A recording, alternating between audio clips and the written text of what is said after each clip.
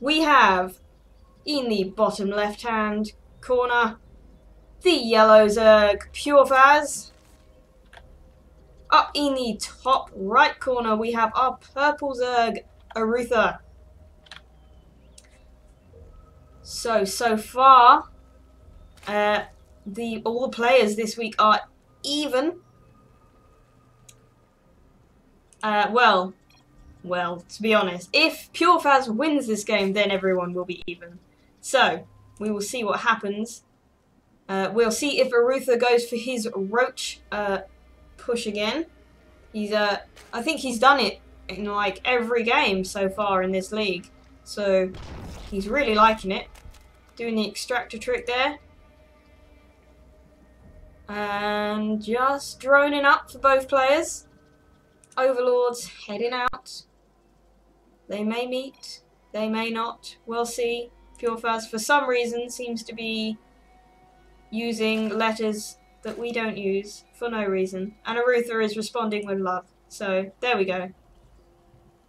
Maybe PUREFAZZ has decided that he wants to be Norwegian. I don't know. Maybe. So, pool first for PUREFAZZ. That is a 14 pool.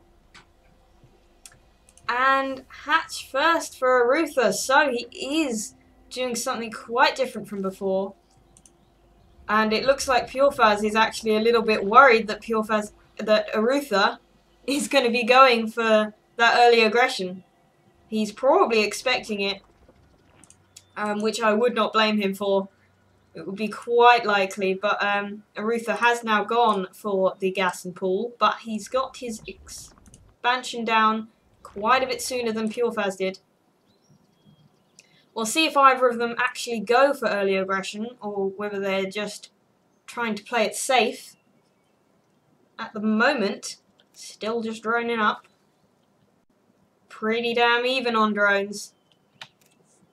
Pretty damn even on everything, to be honest, but Arutha's expansion is a lot sooner. PUREFAZZ's pool has gone down a lot sooner, but he has not started speed or any Zerglings, so that hasn't actually helped him at all.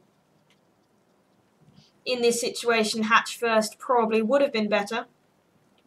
And he's going straight for a Baneling nest. Interesting there.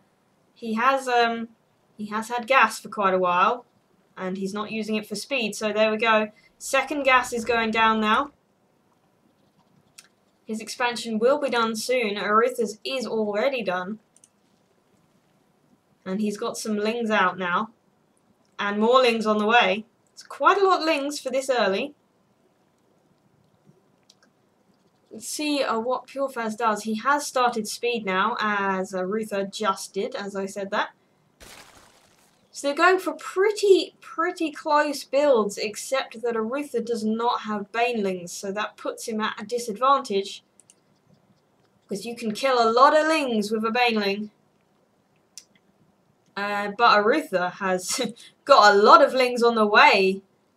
He's queuing up more, and these ones are going to get into the base. And I don't think there is actually anything but a queen here. So this natural is definitely going to go down. That queen does pop out now, but it gets surrounded. It goes down almost instantly. All the drones here get taken out. He could take out the hatchery, but he's making the right choice in going straight for the main. Want to get those drones. Spine crawler's gone down. Looks like it's going to be taken out straight away though. Zerglings don't manage to get a surround on the queen, but there's so many of them it doesn't matter. Another spine crawler's gone down, but it's not going to be enough for this many lings. Arutha is continuing to stream them across the map. Still queuing them up. PUREFAZZ is... Oh, he's just lost every drone he has. And there we go. His few lings pop out. They managed to do something, but not very much. Not sure where his lings are going. He's making a Baneling. Oh, he's going to go for one last ditch effort. We'll see what that Baneling does. Hopefully it's impressive. That hatchery goes down. The broodlings are too slow. And now Arutha is going straight for the spawning pool. Probably a good idea, even though PUREFAZZ does not have any minerals. And he doesn't have any drones to get any minerals, so this is going to be it. And he GG's out. Oh,